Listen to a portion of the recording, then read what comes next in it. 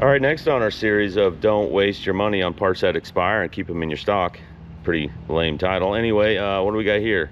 We have the EMC gasket.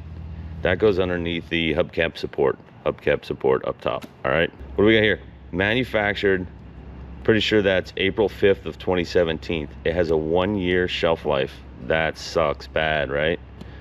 What is this anyway? Let's see what it is. Brand new, but not brand new. What do we got here? Uh-oh, be careful, don't rip it. EMC gasket. Goes underneath the flower pot. Has these little tabs that stick. You peel this off and it sticks, so it stays in place.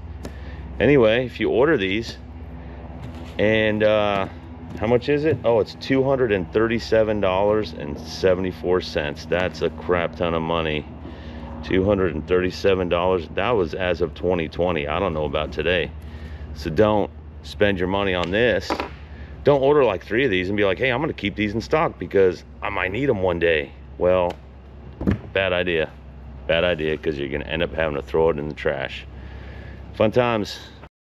The best part about this EMC gasket, if you go to the maintenance manual, you go to installation of the hubcap support, scroll down, effectivity all, it says inspect EMV gasket on base plate of hubcap support for damage, replace damaged EMV gasket.